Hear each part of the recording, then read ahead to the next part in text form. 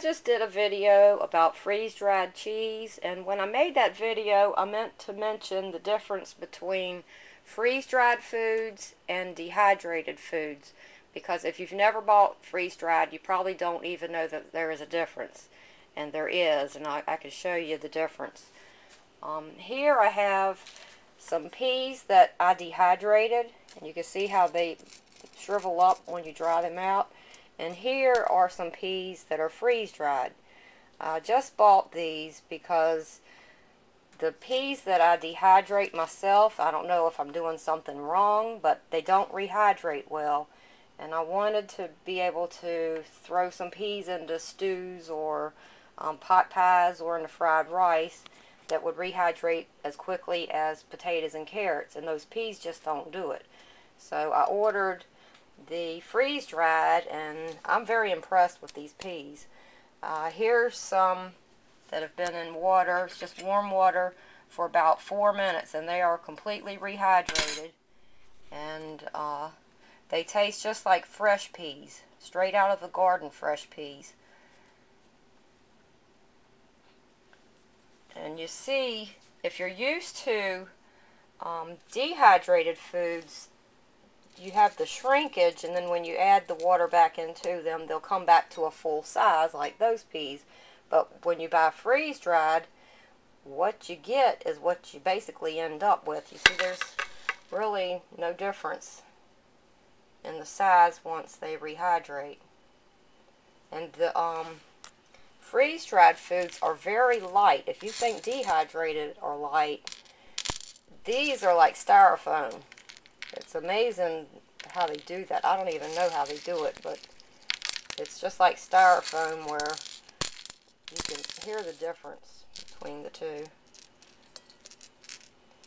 And I also have a few other foods that are freeze-dried.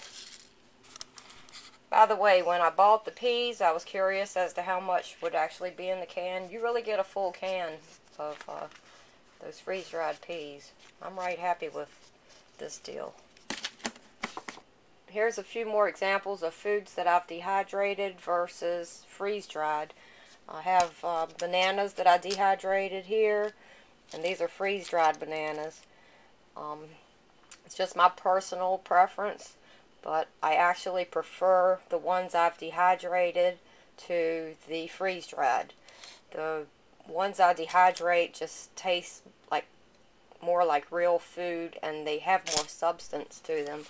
The freeze-dried bananas, they're very sweet, and they're very light and airy, but they just kind of taste artificial to me, even though I know it's a real banana. And the same thing with dehydrated blueberries, and these are freeze-dried blueberries. And you see how, I hope you can see how,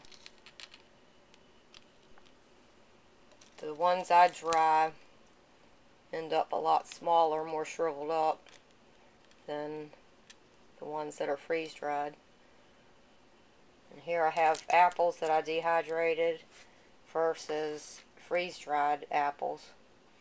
And you can see how they don't shrivel up like home dehydrated vegetables, fruits and vegetables do. They pretty much retain their original shape and size when they're freeze-dried. But they're so light, it's like eating air. If I was hungry, I would hate to think what I would do that. And if you want a simple, cheap way to taste some freeze-dried foods, you can buy a little bag of freeze-dried fruits in the baby food section of your grocery store.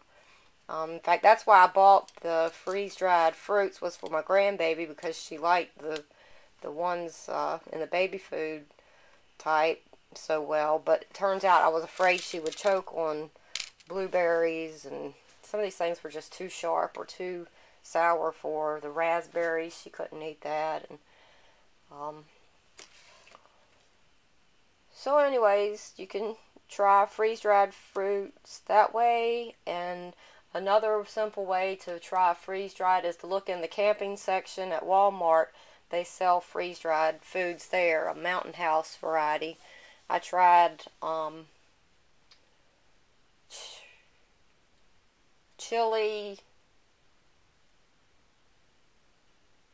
I tried the chili mac version, and it was pretty good. The chili tasted like Hormel chili, and if you taste one of the noodles, you'll quickly see the difference between freeze-dried and dehydrated, because I expected the noodles in it to be just like noodles I buy at the grocery store, but they're not. They're just like air. It's hard to describe. It's kind of like, feels like styrofoam. But they rehydrate back to what you would expect. So, hope it helps.